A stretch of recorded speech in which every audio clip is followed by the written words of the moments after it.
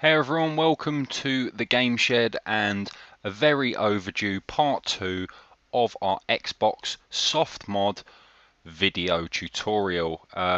If you've missed part 1, just click on the lower right hand corner, or if you're on a mobile device, just click one of the links in the description to view part 1.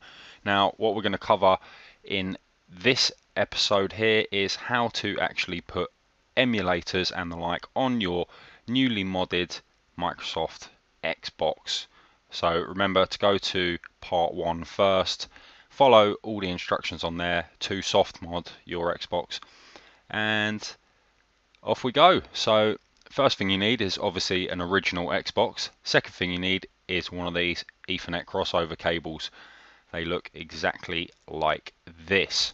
Now you're going to probably need a very long one because you're going to need access to your modem router. If you haven't got one in the same room as your Xbox, maybe pick yourself up a Wi-Fi repeater, which will just send the signal to a little box.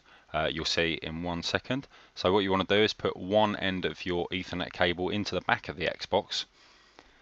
So that end just there pops straight in there, and you should hear a little click when it's engaged, and it's nice and snug. It won't wobble around.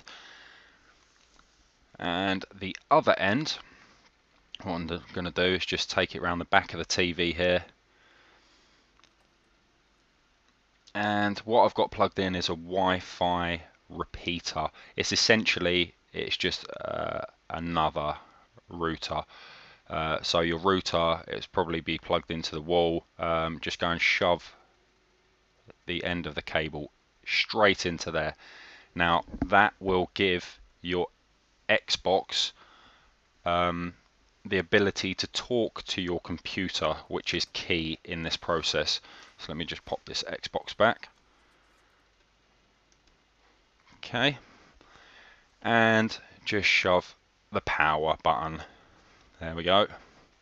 Now power is on and I'm ready to rumble. So onto my PC. Now you're going to need a few bits and pieces to be able to put your emulator files and your ROMs and whatnot onto the Xbox. So I'm going to guide you through that bit by bit. So let's open up Chrome. You can use Chrome, Explorer, whatever you want, Firefox. So we're just going to Google search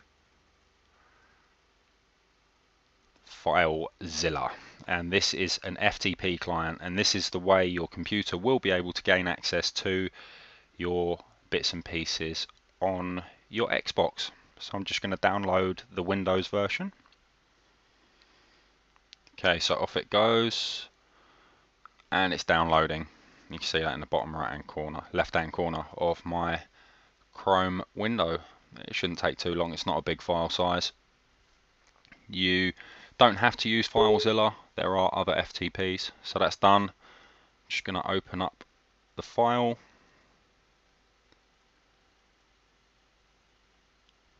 And install it. Ignore all the free crap it tries to make you install as well. You don't need any of that.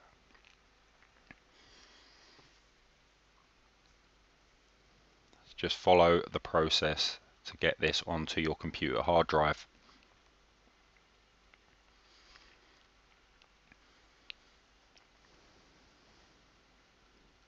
So bear with it.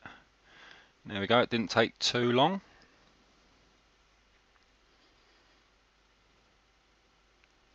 Okay, now this is FileZilla. And that's what it looks like. On the left hand side of your screen you've got your file structure of your PC, and on the right hand side you will have the file contents of your Xbox. So just get used to the screen for a while. So I'm going to show you next how to actually get access to your Xbox. Now get a pen and paper and note down the IP address you can see on the right hand side of the screen there. So there you go, zoomed in. IP, mine is 192.168.0.200. Get a pen and paper, yours will probably be different. Write it down. This is key. It is the address your computer will look to for your Xbox. So back into FileZilla I go, and in this box here I'm just going to type in my IP address. In it goes. Now your username and password are both the same thing. They are XBOX, one word. Okay, and enter port 21, hit quick connect, and that's it. You are into your Xbox. You should see it on the right hand side. Here it is. That's your Xbox. So open up your file structure, navigate to drive E, because that's where all the good stuff is saved. And what you'll be playing in today is the emulation folder. Now you should have that same folder structure if you followed tutorial number 1. So links for that will be all over this video and in the comments. So here I'm going to throw in a folder called SNES emulation. You can find this document in the comment section below. I've made this emulator into a zip file for you to download for ease of use. So you're going to need to download that, unzip it, and then just drag the folder into this emulation folder. Any other emulators and whatnot, please refer back to xbmcxbox.blogspot.com. Links again will be in. So I'm just navigating my way into the ROMs folder. Here, Super Nintendo, there you go, ROMs, right. ROMs is where you put your game files in. Now I've got loads of game files saved on my computer. If you don't, just do a Google search for ROMs, SNES ROMs, and you'll find them. So let's go and find some. I'll show you how to put games onto your Xbox. So in this folder I have loads of ROMs. So if I take Final Fight and I just drag it with the left button, there you go, succeeded. I'm going to go and grab Flashback, and okay, that failed. So there's a tab down here, click that.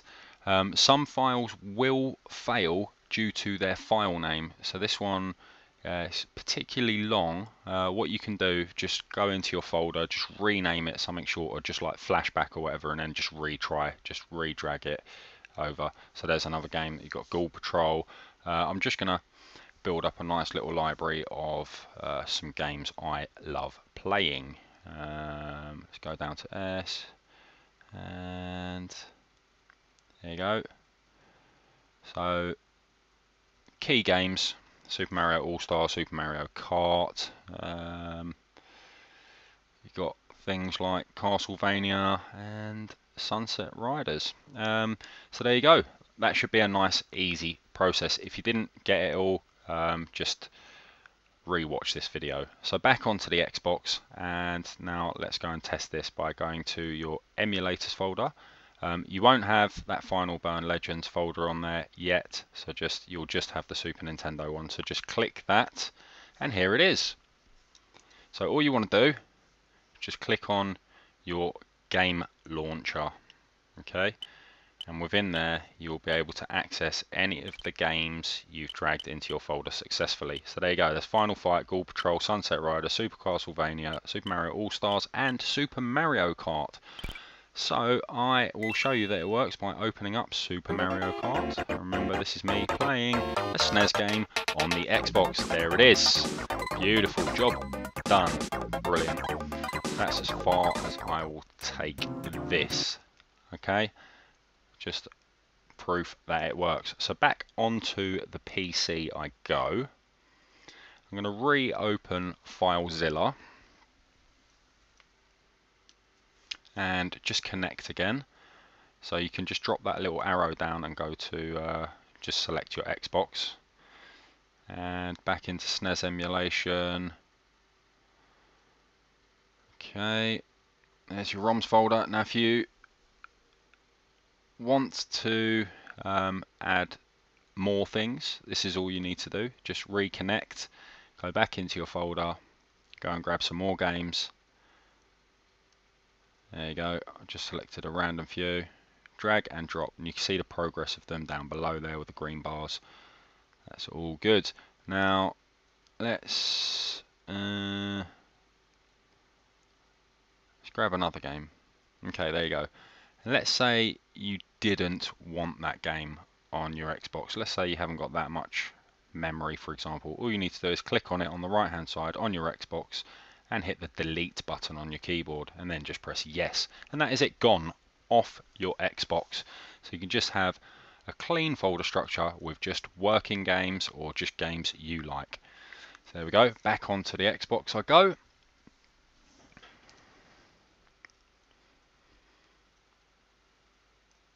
Down to emulators.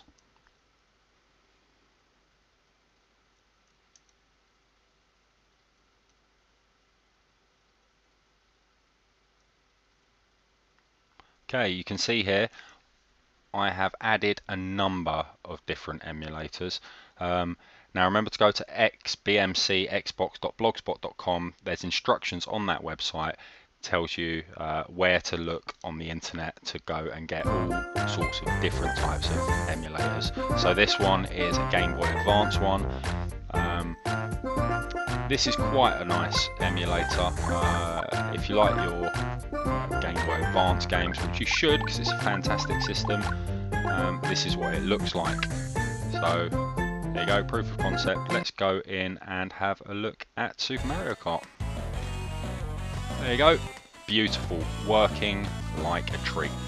So go and have a little look around the internet, look at different Xbox emulators that you can run, and you'll basically quickly build up quite a nice library of all your favourite retro games. So remember to keep it locked to TGS, have a little look down our timeline, you'll find loads and loads of tutorials just like this.